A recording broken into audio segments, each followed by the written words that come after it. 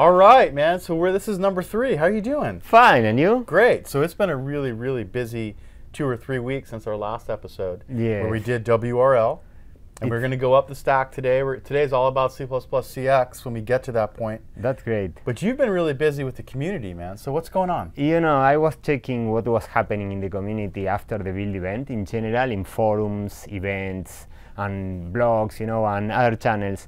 And it's like the momentum is not now fading, but actually increasing. Interesting. I'm really glad to see that, you know. So, for instance, in the last week, a lot of things happened about C++ in the community that were not Microsoft things, but the community talking, blogging, or presenting about things we were doing.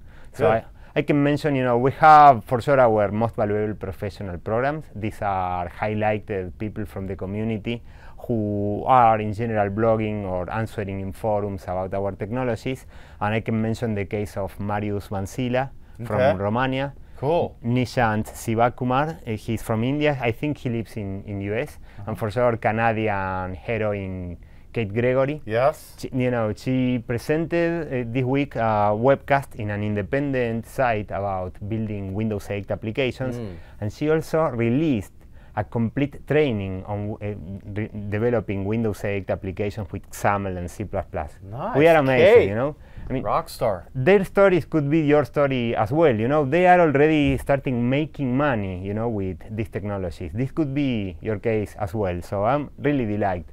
There are also in some geographies like Argentina, France, Germany, and even Poland, there were, you know, talks about C++ with or without, you know, Metro or XAML technologies this week. So I'm seeing an increase in the activity that is happening. And for sure, as I said, I'm really glad.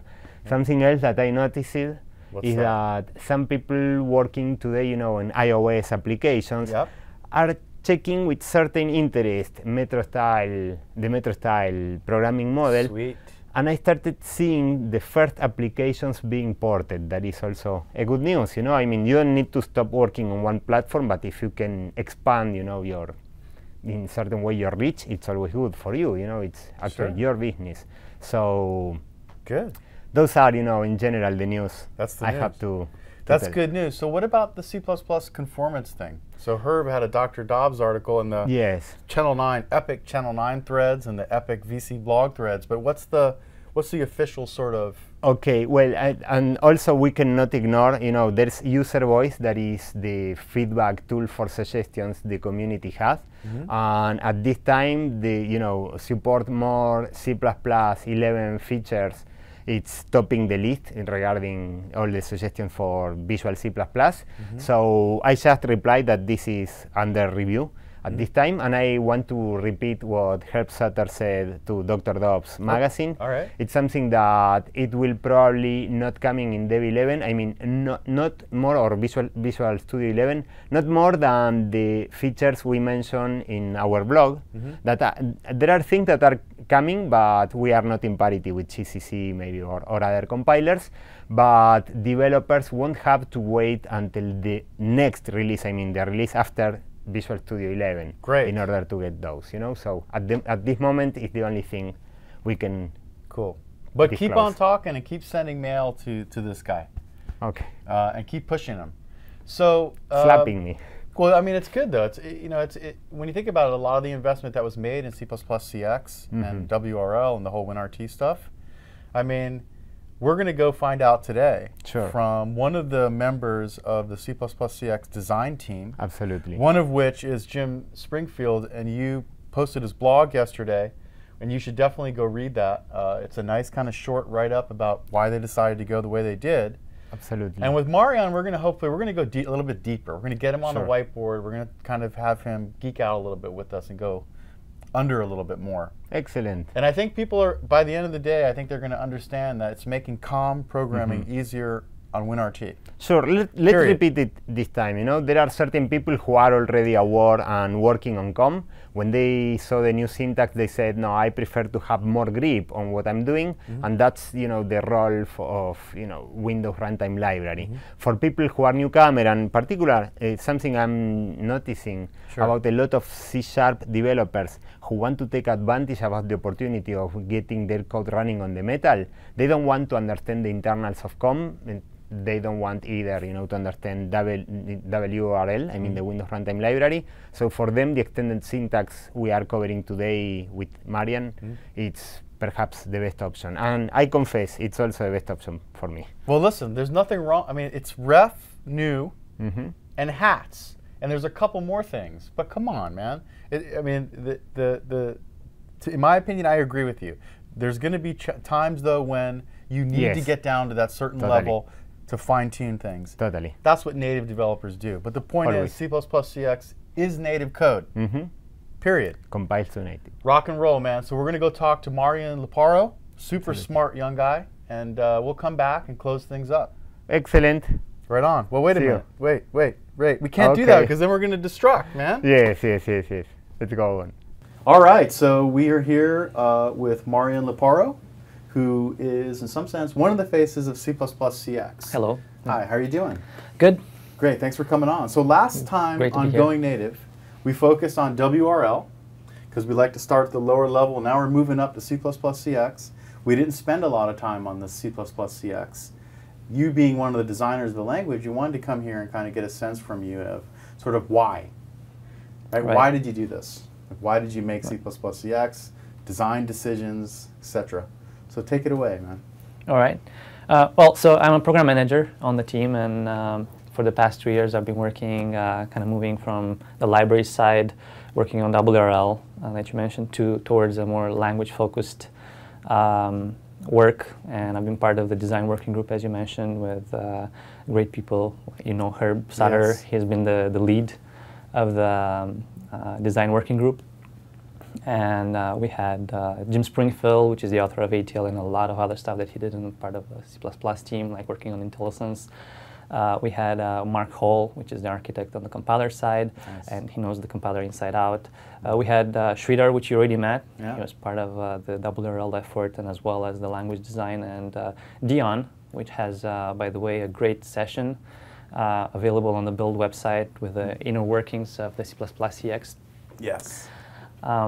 And I should also mention the Ben Kuhn, which is a developer in the Windows team. He's been part of the same working group. He was kind of giving us the input of what Windows was planning to do with WinRT and how we should surface that in C++. It turns out he has a big passion on C++, so it was a great influence on the group as well. So this kind of group of 7 people were involved in kind of putting the basis of the design. Then we kind of moved towards the implementation phase where we had the whole front-end team, the libraries team working, focusing on this. So I just kind of wanted to give an introduction who were the people working on this. But, that's great. Kind of what are the goals? Yes. That's, first of all, Windows 8 came in as wanted to change the rules of the game and how developers write apps. So we definitely wanted to make sure that C++ is part of that scenario, together with, as you know, CLR and JavaScript. We want to make sure that those 3 languages are well represented and immediately can start consuming WinRT APIs. And what we initially started with was with a scenario list, and that was as simple as that. We didn't know that we were going to end up doing language projections or maybe a library-only implementation and so on, but what we really needed to ace were the ability for C++ developers to write great Metro apps using the new XAML UI infrastructure, such that they have a complete native app with cool UI. The other scenario was having JavaScript and HTML5 applications being able to tap into the native power that C++ provides and creating the seamless integration between those 2 languages, which is something that WinRT provides. So again, it kind of boils down to making sure that we have a great experience for WinRT. And last but not least, there was the ability to write DirectX games that work in Metro. And as part of that, we did a lot more than just a new language that you can use for some of that. DirectX, though, remains COM-based. So you will use a mix of WRL and C++ CX. But in addition to language and libraries tools, we also provide a lot of IDE enhancements. So definitely check out Boris's talk at Build that talks a lot about DirectX as well. I'm going to probably focus more on the language side and C++ CX for That's this great. talk, so. And that's exactly what we want to do because, again, as you said, there's a ton of great content from the Build conference Yes. on Channel 9. And watch that stuff. But in this case, there's been some time has gone by and people have provided feedback. And so some of the stuff that is sort of interesting to kind of get an understanding of is why did you choose C++ CX? Why did you choose the CLI-like syntax? And further, Yes. why not just use a library wrapper? So those are a couple questions. Those are definitely questions that we had on the table from the beginning, and it was not a fast decision, I can tell you for sure. First of all, we ended up delivering two different things. We ended up shipping a library that eventually got the name WRL, Windows Runtime Library, and the language extension called C++ CX, the hats and the ref news. When we started, as I said, we only wanted to target WinRT and wanted to make sure that we ace COM consumption and COM authoring. So we had some design goals in mind. Like first of all, we wanted to design a library or language that is exception-based, that allows you to consume WinRT APIs in an exception-based manner. We kind of started with WRL in the beginning, and as we started designing it more and more, our first customer was Windows. And Windows, internally, a lot of the teams in Windows don't use exceptions. They're exception-free words, so we kind of started focusing that library into an exception-free environment, but also trying to keep that library available to be targeted towards an exception-based model. But that didn't last too long. So if I can use the board really quick, Please. I can give you a really quick example of why that didn't work out. Great. All right, so WRL basically, in WRL we had one method called as, which is a wrapper of query interface in COM. So you would write something like we have a computer of iFoo, F. And to cast to a different interface, you do F as iBar. And once you get out, you could write auto B equals. And what this will give you a computer of iFoo if the conversion succeeded. If it doesn't succeed, it will give you null. With our design in mind that eventually, if this fails in an exception-based environment, we'll actually throw here, and you'll be able to try catch and use the usual exception-based programming that you would use. But now, coming back to the exception-free environment, we gave this design to Windows initially, and the immediate feedback that we got was, well, in query interface, actually, I get the pointer back, but I also get an H result explaining to me why the failure in case of failure. So rather than them saying just if B equals null putter, which was the failure case, they really wanted to drill deeper into the details and say, well, the H result said RPC termination, or it was a failure because the interface is not implemented, and so on, and kind of handle that scenario specially. So we went back to the API and said, well, it cannot be an API that returns you a computer. It needs to return you the H result. And this kind of ties in with basically all the non-exception-based APIs that return H result, and anything that you're getting out of that API is an out-read param. So right now, you'd basically do something like this. I'll have to double-check the exact syntax, but you definitely need an H result here. And here's where you do the check. And this kind of difference between exception-based programming and exception-free programming made us realize that, well, besides WRL, which is going to be we want to focus and make that a great experience for exception-free programming, we need to design something else that will be specifically targeted towards exception-based programming. And kind of exception-based programming gives you the ability to chain calls. So obviously, a quick example of that would be, let's say, you have I'm going to make this API up. I don't know if it exists, but you do a get socket, and because get socket returns you a socket, you can do get stream, and get stream returns you a stream, and then you could do read bytes read the int, let's say. And this actually would be an int I equals, and I got the int out of the chain of calls. Obviously, in an exception-free environment, this will not work because each of the methods here will return an age result. So you would write this linearly, and on every call, you would check the age result and kind of step back, do the error handling, then again call the next method, and so on. This allows you to do this, and of course, if socket was never created, you're going to get an exception here, so none of these methods will actually get called. If the socket is open, but the stream was closed, let's say the remote stream closed it, then the termination will end here, and you're not going to try to read the ints. So you still maintain the correctness of your program, even by chaining this. And eventually you do a try-catch here, let's say. Well, don't do ... but you would catch the specific exception that you want to handle, and this is how you write your program. So definitely exception-based programming was very important. This is kind of, when we realized this is when we formed the working group that I was mentioning earlier, and we said, well, we need to look at all the options. There may be libraries or language exceptions. So this was one of the first things that we closed. Another thing that turned out as we were designing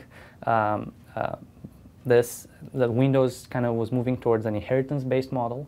So interfaces like iFoo and iBar, even if they're at the ABI level, don't inherit one from the other, they're really designed for the language projections to show them as inheritance. So one example of that, and I'll just quickly erase this. So we really want to say iFoo, inherits from iBar, let's say. Now, when you write iFoo star, let's ignore computer for a while, but when you say arrow, we really want to see all the methods of iFoo and iBar. And you can do that if you surface it as inheritance, but it's not real inheritance because the vtables of iFoo and iBar have no relation whatsoever. The only guarantee that WinRT makes in such a relationship is that QIing, query interface in iFoo, will succeed for iBar. Okay. That's how WinRT works. So now, another thing that works here because of this inheritance is you have iBar PB equals PF, which is an implicit conversion from derived to base. And interestingly enough, this is not something that you can do with computer because you have a computer of iFoo, and it equals some value. Computer of iBar will not implicitly inherit from computer of iFoo. There's no library way of saying, well, I'm writing a wrapper type called computer of T, and I'm going to make computer of T class inherit from all the bases of the of T, for example. Okay. So that's another limitation that kind of make us think, okay, we need to look at language extensions as well, as much as we want to focus on the library-only implementation. Interesting. Yeah. Now, of course, one of the other things about this new world is the fact that you're going to be having C++ applications that interoperate with definitely exception-based ones like C#. Correct. Yes. And so it's good to have some way to be able to, if the C# component throws an exception and somehow surfaces up to you, you're not going to sit there and go, Yeah, right? well, exactly. The mental model needs to be the same as consistency as possible, and that becomes very important in the scenarios that we envision interoping for, where you actually author your component in C++ and consuming it in a JavaScript environment or C# environment. And that kind of tilted the balance towards a language projection extension, because take this method, for example, the readInt that returns you an int. At the ABI level, this really is an H result, readInt, and really it's an out radval param of type int star. This is the signature at the ABI level, and this is what users will have to write without any help from our language projections. So in the consumption, obviously, in an exception-based programming, we would take the out radval param and make it a return value, like I was saying here earlier. So the signature of the method that you would call is readInt.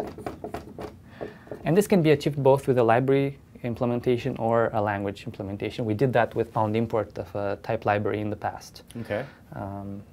And we provide all those wrappers at the consumption level that, well, okay, take the H result. If the H result is a failure, then throw an exception, and you kind of only call this signature of the method, and it kind of hides all the COM goo behind it. But at the implementation side, well, what do we want users to write? Do we really want them to write this method in a class, let's say, that implements this? We implement readInt. No, what we actually want them to write is exactly this thing, because this is an exception-based programming. And the moment you start talking about implementing such a method, because of the interdependencies between the methods you could have in this class, you cannot really talk about a library-only implementation where we allow you to write this class, and then we maybe create a wrapper on top of it that it's result-based that calls into these methods. We really need to be baked into the language, and the moment you author this method inside your class, we already have the underlying low-level implementation for it that calls into it. Okay. And makes it an ABI-friendly class. Excellent. So this is kind of there are some examples of things that kind of made us go through the language projection side. And again, I didn't write ref class here because we weren't there yet. Like, it took even more and more design time to get to what the C++ CLI syntax is and realize how close we are to that. Sure. That to make the leap forward. Now, I kind of want to focus on this just quickly. I mean, it's a language extension, but there aren't that many extensions. I mean, it's like there's ref new and there's hats. What else?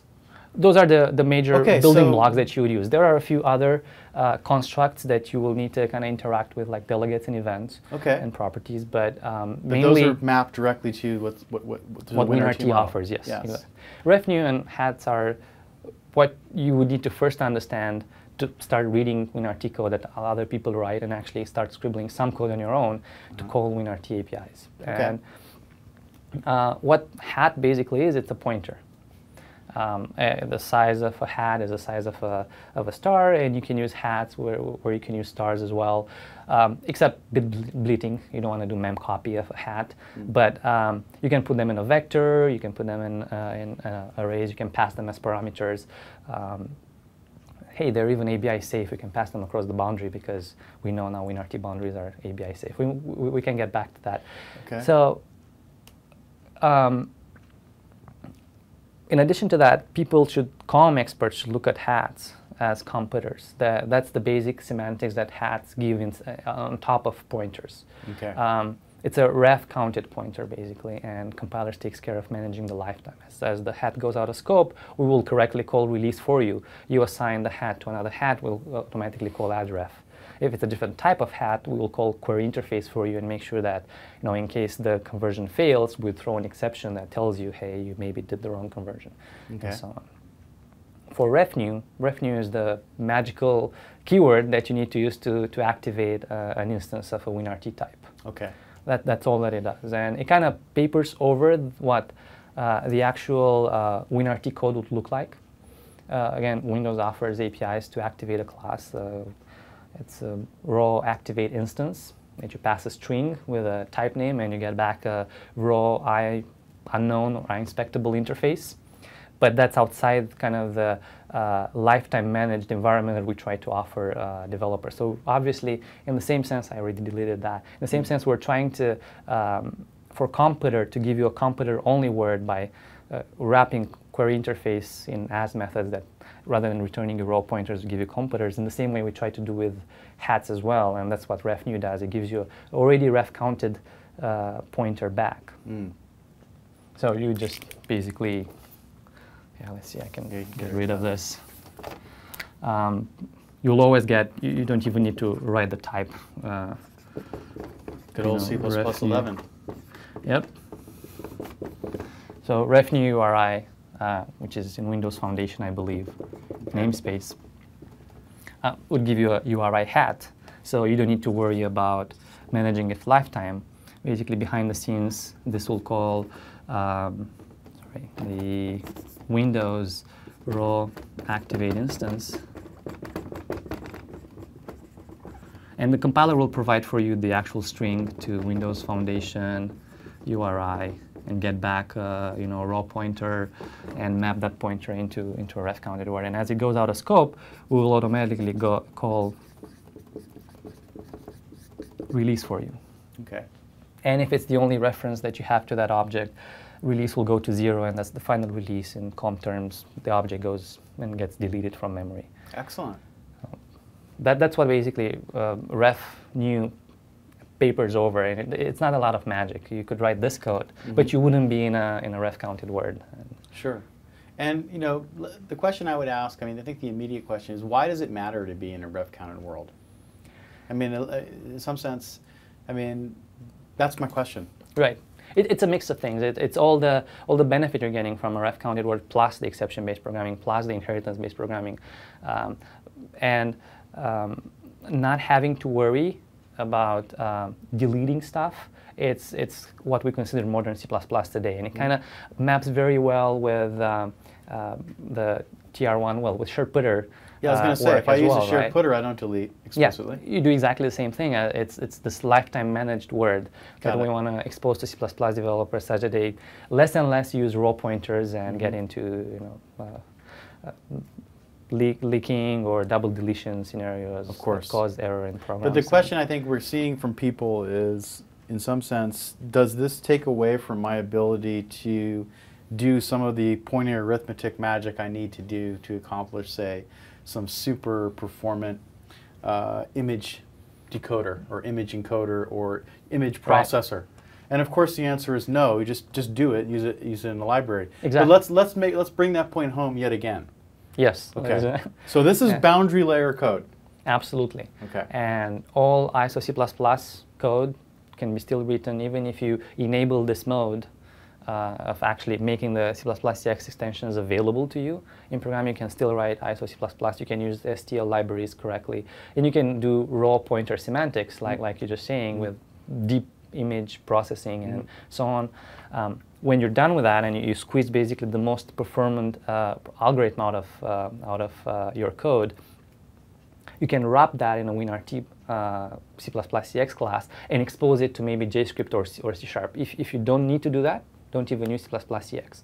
It's only when you want to interop with those languages, or you want to create a XAML UI application that you get to.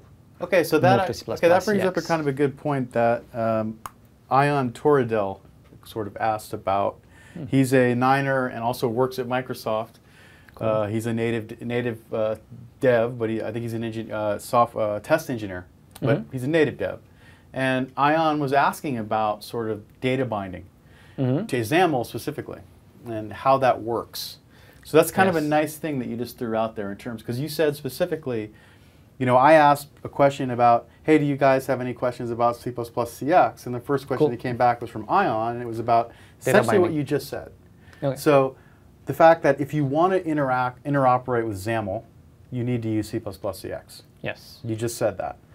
So what I would then kind of morph his question a little bit, I don't know what the data binding story is. I don't know if that's essentially known yet.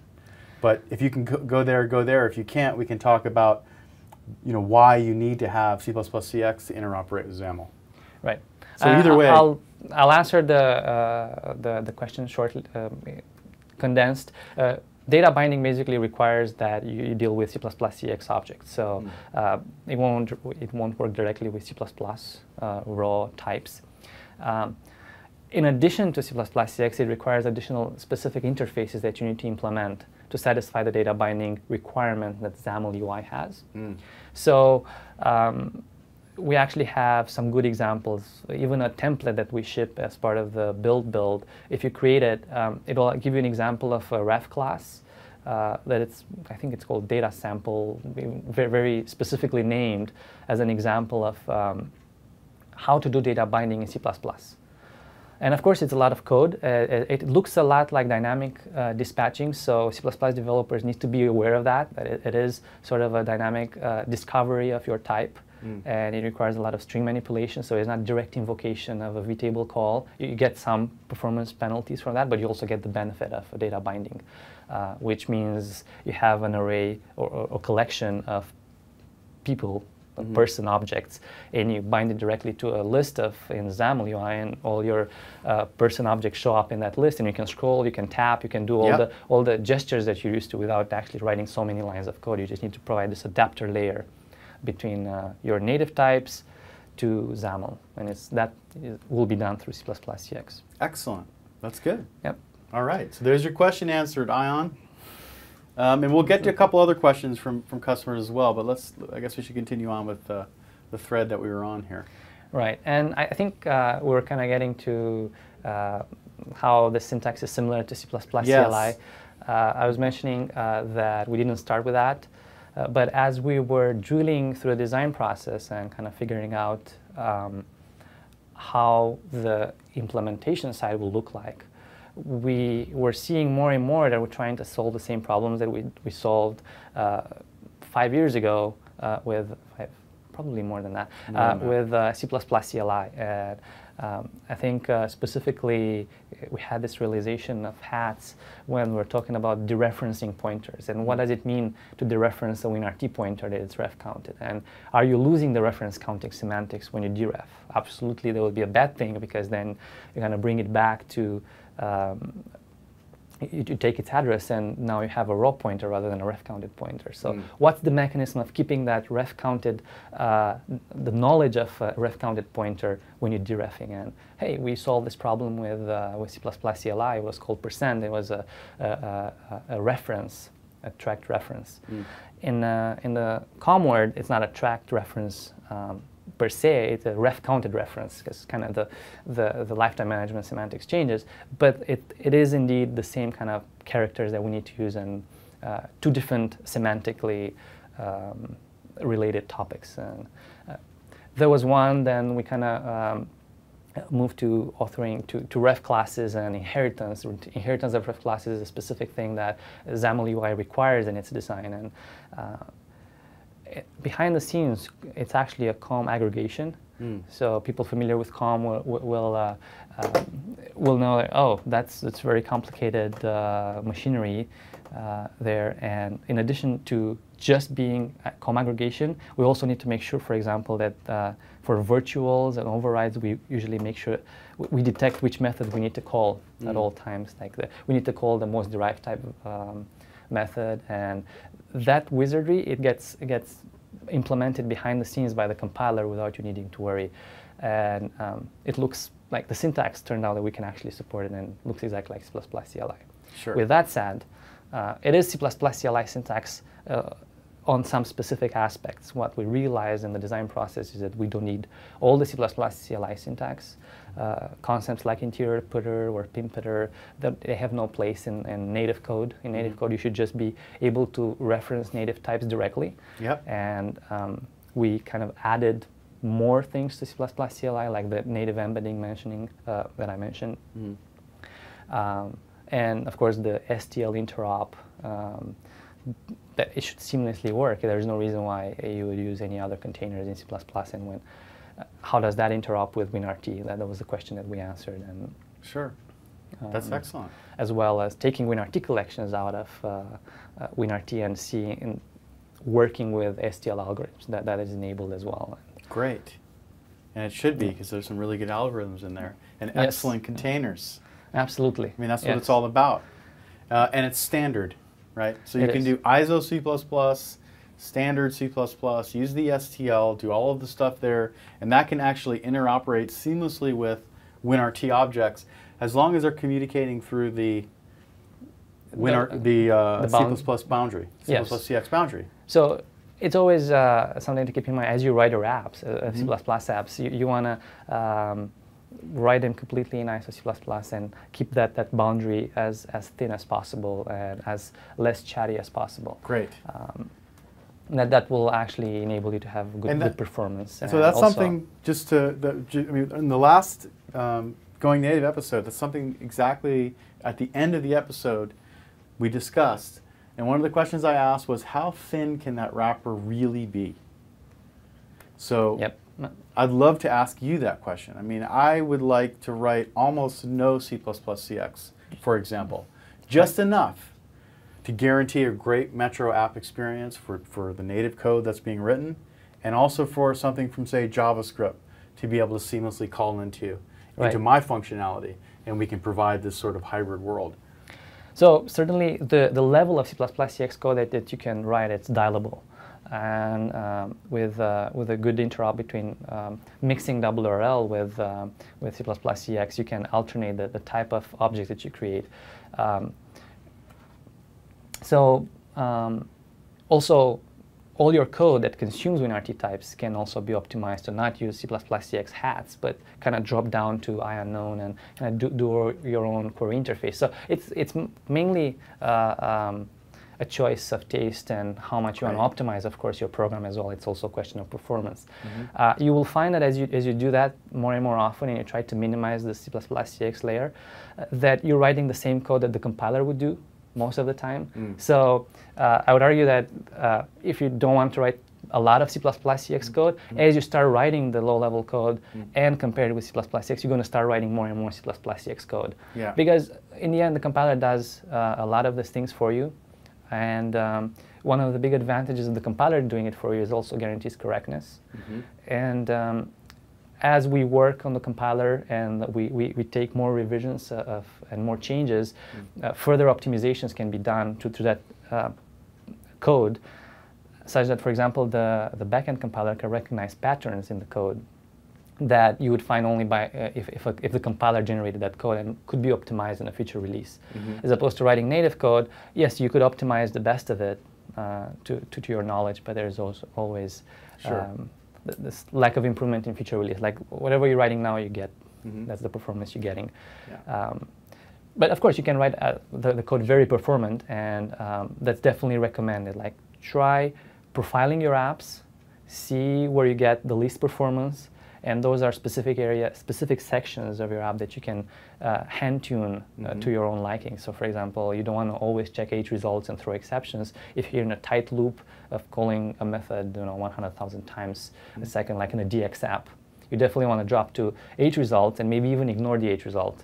And you want to continuously make calls of refreshing the screen, bring objects into the view and so on. So no, it makes sense. That is performance critical. And that's a great answer. I mean, it depends. The wonderful thing that you guys have done is you've created a high level abstraction at the language level. And let's be honest, ref, new, and hats, it's not a big deal, man. It's not a big deal. I don't think it is. All right, so it's not like all of a sudden it looks like a new language. I think some people definitely were a little shocked. I mean, I know I was when I first saw this because it didn't look like C++ to me. It looked like C++ CLI.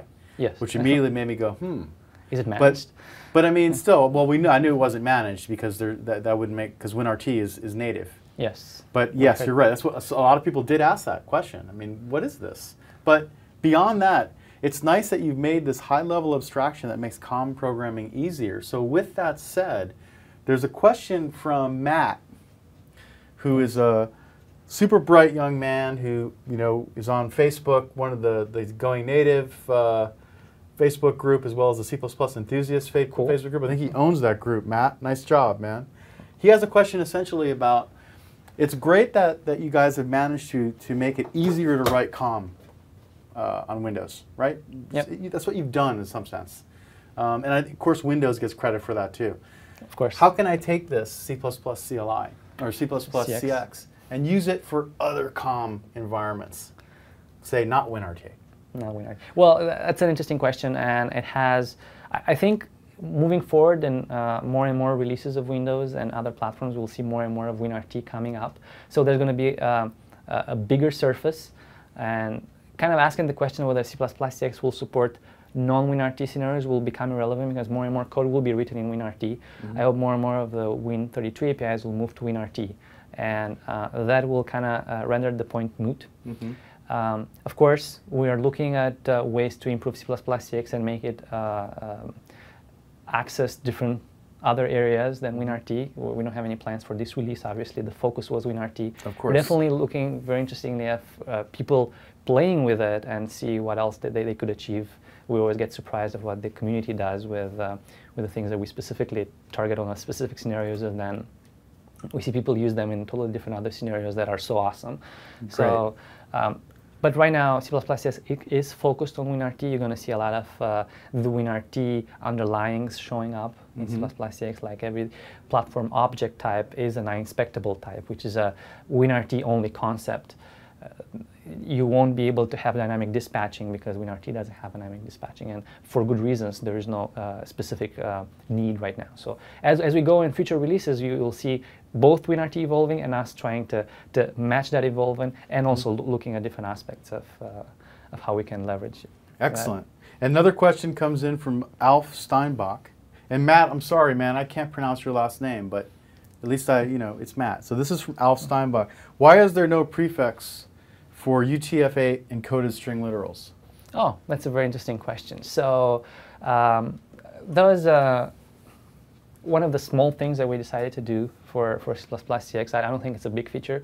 It kind of mimics what C++ CLI was doing as well, because C++ CX and WinRT is a wide char only environment. It's a Unicode only environment. There is no ambiguity when you're referring to a string, whether that needs to be a wide char or a multibyte. It's only in C++ where you have that ambiguity, because initially there were no wide chars, there was only char star. So when you're writing a literal, simply by writing in code something like this, we implicitly assume this is a char star literal. So when we evolved and moved to double char, we added the L in front of it to disambiguate and say, okay, this needs to be stored in the process as a wide char. So you still need to do that, and if you do auto, see, this will create, the type of C will be a WCHAR-T star, okay, always. If you do foo, as I said, it will be char. The only scenario where it's not ambiguous, if you assign it directly to a string, and you say foo, this, because it's a literal and it gets assigned directly to a string hat, it cannot possibly be a char star. It's definitely a W char. So we do these small optimizations to say, well, rather than saving you a multi-byte to wide char conversion, we know that this is a wide char when we assign it to you. So this becomes useful not in this scenario specifically, but when you have, for example, a WinRT method that takes a string hat, and you just want to put the value right there. You just can write quote, you write the value that you want to pass, and then you close the quote, you don't need to put the L in. And it saves you an L. Saves you an L, man. There you go. Hey, well, hey, it's great to come and talk to you, and I know that you're also going to demo something for us. So thank you in advance for that. And that'll come up after this. And people have now learned a thing or two about this. We've learned about that as a boundary language. We've learned about it C++ CLI. But in some sense, like C++ CLI, it's really a small extension of the language with 2 or 3 things, maybe 4 things. It's not that big of a deal. And it actually makes the more tedious COM programming, for people who maybe have never done it, this is a great way to do COM, targeting WinRT. Definitely we're targeting non-COM experts and kind of trying to hide as much of the COM and let you start coding. But in true native fashion, you didn't hide too much. Because if you are an expert COM program like yourself or Sridhar or any number of people in the world, you can get down as low as you need to go. Including C.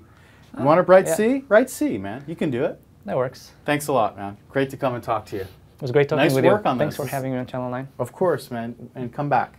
Absolutely.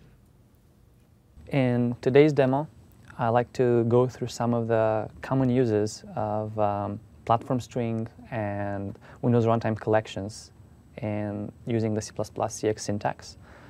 In addition to that, also how those types integrate with STL collections and STL iterators and algorithms. And in the end, I'll briefly talk a little bit about the async methods. So what I have here is a XAML UI application. I'm not really good with XAML, so it's quite simplistic, and I do have a text box in which we're going to introduce our inputs, a button that we'll be clicking throughout the demo, and 2 output panes. One of them is a text box, and one of them is a list box that we will use later on. So for now, let's go back to the event handler of the button, and let's write some code. So first of all, grabbing the text of the text button will give you a platform string. So this is a wrapper on top of the H string, which is an immutable string in WinRT. And so as a result, you cannot really change it. But a few things that you can do with it, for example, you can directly pass it on to other WinRT APIs. And in general, if you have a very chatty interface with WinRT, you may choose to preserve the string hats around and keep passing them. But for example, in our example, in this demo, what I want to do is actually change the string. And string hat doesn't provide you any ways of altering the content. So what we will do is move to wstring, which is the standard STL string. So I'll just include the string header, and I'll declare a wstring, and I'll just copy the value.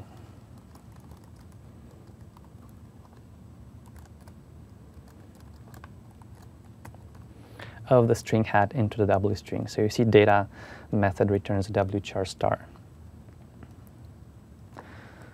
Now I can actually concatenate things. So actually what I want to do is say hello, and then string plus equal text data. And let's display the string in the output window. So really quick, I need to create a new string, a new immutable string that will take the value that we created. Actually, it should be a platform string. So let's see if this works, if I got the syntax right.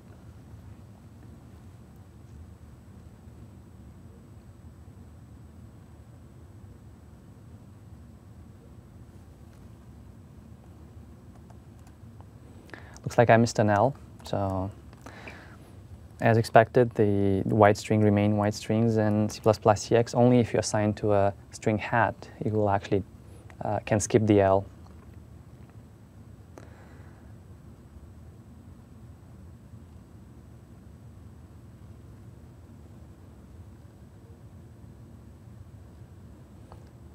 So as soon as I run this, we should actually see the concatenation happening, and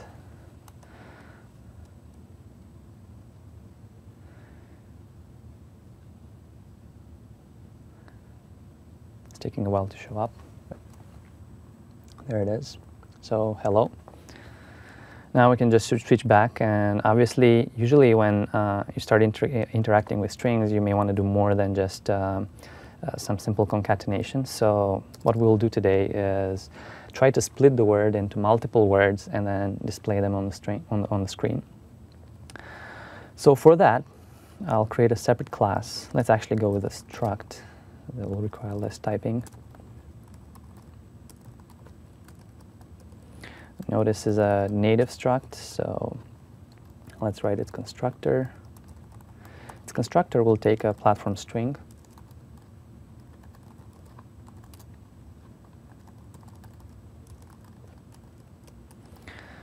And as you can see, we can declare hats as members of native classes, basically tying the lifetime of the reference that we're keeping to the lifetime of the C++ native object. So all I need is just to keep the string around, and a copy will be made for as long as the word splitter class lives. And later on, what we want to do is create a split method that, let's say, just returns a standard vector of platform string. Actually, just to simplify things later on, we'll need to put this into a XAML UI container to show it on the screen. So I'll just use object to simplify this demo. Another thing that you'll notice is that this putting hat object in standard containers works, and its own lifetime will be correctly managed. So now we have the string, and we need to parse it. It's a string hat, but as you will notice, if I just bring up the methods, there's not a lot of methods that allow me to change its content or even split it. So what we will use as a C++ developer, we'll go to the regex syntax, and let's just bring regex in. Actually, I should bring in vector as well, since I used it below.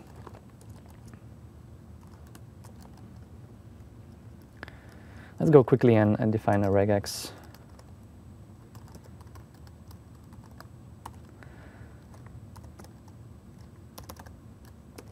This will walk through every word in the sentence, and now we'll need to have two iterators that will actually do that. So WC, because we're looking for ychar. Hopefully IntelliSense will help a little bit here. Token iterator, that's what I was looking for. And now what we're looking for is to actually parse the sentence. Sentence being string hat. I just need to pass the begin and end, and just like I would with a W string.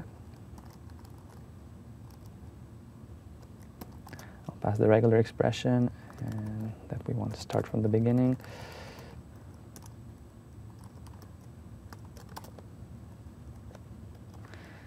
And we need another one to guard the end. Now we can walk through every word.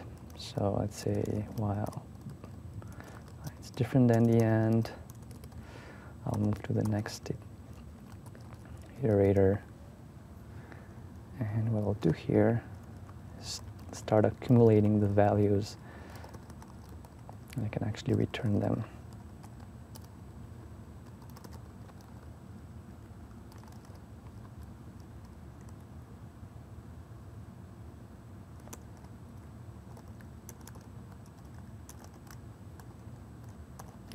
So now I'll create a new string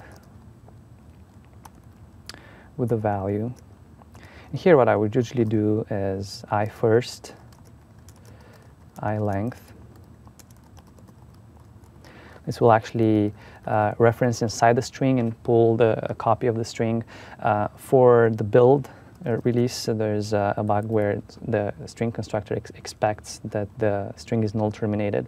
So to actually achieve that, we'll need to create an extra copy. This will be fixed in future releases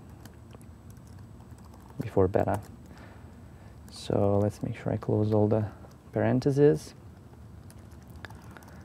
And I'll just return value. So a few things here. We were able to create a vector of hats and pushback items into it. I'll make sure that this compiles in the background. We were able to create a ref new string and assign it to a platform object. This is because string inherits from object. So let's see, what did I get wrong? Oh, of course, this is a dot here. I apologize for that. So now let's start actually using this type. So I would just do word splitter, create the class.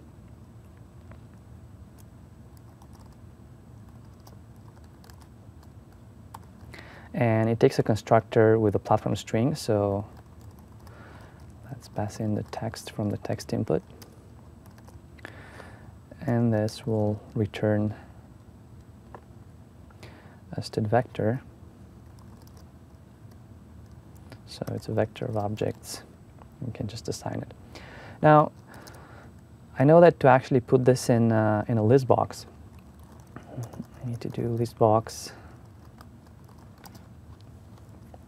item source, and the type of item source is actually an iterable of platform object. This is a WinRT collection, and what we have is an STL collection. And to do this translation, we do provide a header called collection.h, which makes that translation a lot easier. So I'll just include the header, and I'll create a platform vector, which is defined in that header. A platform vector of platform object.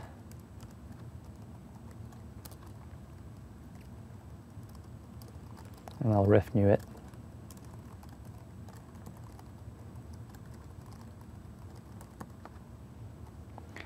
And because collection.h was designed with STL in mind, it actually just works by passing the STL vector as a parameter to the platform vector, and this will create a copy of those items, but only addref the items in it. And all we need to do is an item source is actually pass the vector, because vector implements an iterable interface. So let's see that this actually works. And what we should see now is the text that we input being broken down in words and being displayed in the list view, one word at a time.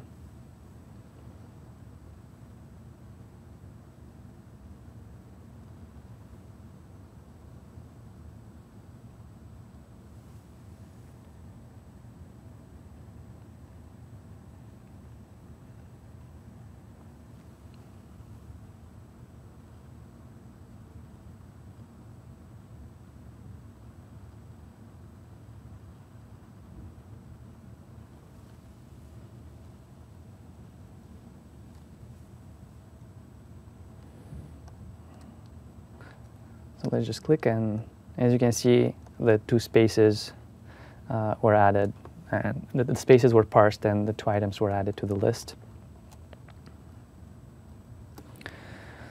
So let's switch back. So in general, you would interact with STL containers in your own code. You would write ISO C++ code, and at some point you need to pass that information across the boundary to another component or to a WinRT API. And this is the time where you should translate to platform vector. Not anytime sooner. Of course, if you do that translation again often, you should consider keeping the platform vector instances around to save memory and avoid extra allocations. Now, another scenario is where you get a WinRT collection coming from another component, and you will get it in the form of a platform vector, or more commonly, you may get it as a Windows Foundation collections type, and it could be an iiterable, it could be an iVector. Let's just take the iVector example for now. This is an iVector, and for this case, I'll just assign the platform vector to the iVector because it implements this interface as an implicit conversion. So how would we go in code to handle, to reason about this type? And this is where our integration with STL kicks in. All you need to do is think, how would you walk over a vector in STL? And the same approach will work with the WinRT collections. So let's just go with a std for each, which is what we would do for a vector. And we'd write begin, IV, and IV. This is the start and the end of the vector. And now we have a lambda.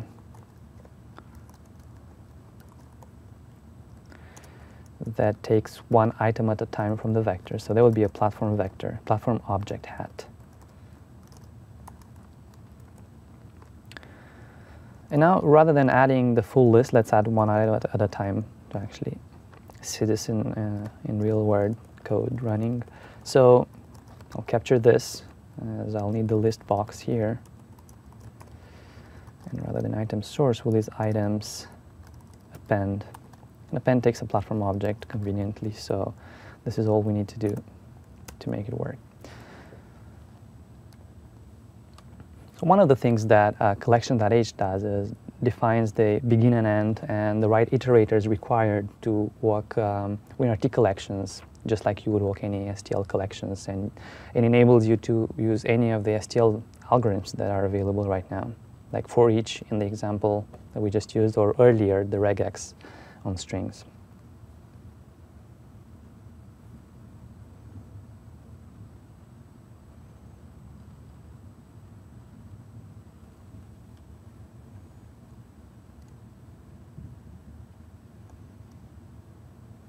So the same behavior. So with that, I want to thank you. And if you have any questions, please post them. We'll try to answer them in line. Thank you very much. Man, I think all my questions and a lot of questions people have had and questions you've had have been answered. I kept learning, you know, with all these interviews. We are doing demos, etc. So it's clear to me why C++ CX was designed the way it was. Sure. It's clear to me that the 7 people involved spent a lot of time. Sure.